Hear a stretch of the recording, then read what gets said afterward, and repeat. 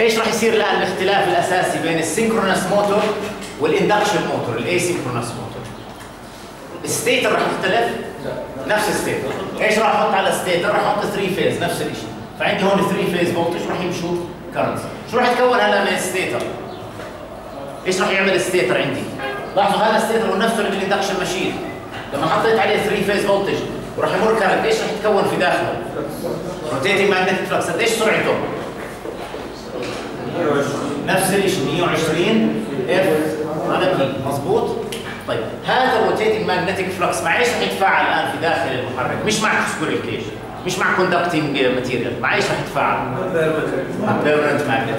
تخيلوا هلا طلعوا كمبدا عمل، شوفوا لو انا جايب هون ماجنت، هذا ماجنت الاحمر والاسود ماجنت، وتخيلوا انه هذا النورث وهذا النورث، خلينا نفترض انه الغطايه هي النورث، ولو انا عندي هون كان هذول الاثنين ثبتهم وبدأوا يلفوا بهذا الشكل، شو بتتوقع يصير لما ببدا بحرك؟ اذا بحرك الاحمر وبحركه شوي شوي بسرعه بطيئه، مش رح عفوا هذا النورث هذا بيتجاذب مع الساوث، مش هيك؟ هذا نورث وهذا ساوث، مش هذول رح يجذبوا بعض بهذا الشكل؟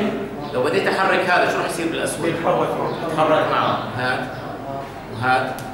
اذا باي سرعه رح يتحرك؟ نفس سرعته بالضبط. اذا انا شديت كثير شو رح يبدا يصير في بينهم؟ زاويه، بس السرعه نفسها. اللي راح يصير عندي هون لو فرضنا انه عندي، خليني افترض انه عندي هلا الكترو ماجنت، بعدين رح اطلع على البيرمننت ماجنت، افترض انه عندي الكترو ماجنت هون ومررت دي سي، وخليني افترض انه تكون عندي هون نورث وساوث، فراح يصير عندي هلا فلكس مكون فلكس من ستيتر بهذا الاتجاه، راح يبدا يلف، مين راح يمشي معاه؟ راح يمشي معاه الماجنت. بأي سرعة راح يمشي معاه؟ بنفس السرعة. إذا هون ما في سينكرونس وأي سينكرونس سبيد، السبيد تبعت الروتور في حالة السينكرونس موتور هي نفس السبيد تبعت الروتيتنج ماجنتيك فلكس، لكن اللي راح يتغير بينهم هو الزاوية.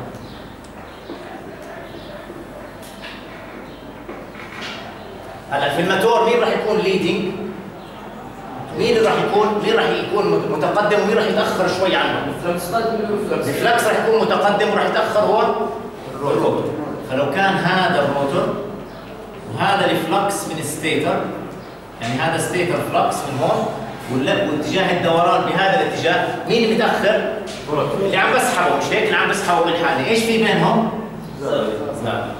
هاي الزاوية اسمها اللود انجل او التورك انجل. دائما بتكون صفر، بس امتى بتكون صفر؟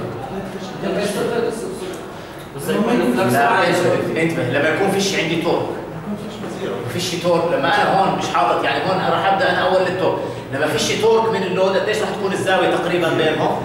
يعني ارجع لهذا المثال نفس الشيء، لو انت ماشي بهاي الطريقه وعم بتلف، لو انا ما حطيت اي فريكشن على هذا الاسود مش تقريبا راح يكون الزاويه بينهم صفر؟ لو انت بديت تحط تورك على هذا الاسود شو راح يصير فيه؟ راح يصير هذا يمشي يتاخر لانه فيه تورك، فراح تكبر هاي الزاويه بينهم، بتضلها تزيد الزاويه بينهم لحد ما يوصل زاويه كريتيكال، عند هاي الزاويه خلص بطل يقدر يعطيني تورك اكثر من هيك، ماكسيمم انجل. في زاويه معينه رح يوصلها ماكسيمم رح يبطل يقدر يعطيني تورك اكثر عند هاي الزاويه، هاي الزاويه كريتيكال. لكن بالاندكشن موتور زياده اللود شو سببت اختلاف في ايش؟ في السبيد. في السينكرونس موتور الزياده في اللود شو سببت زياده؟ في الزاويه، في البوزيشن، الزاويه او البوزيشن ما بين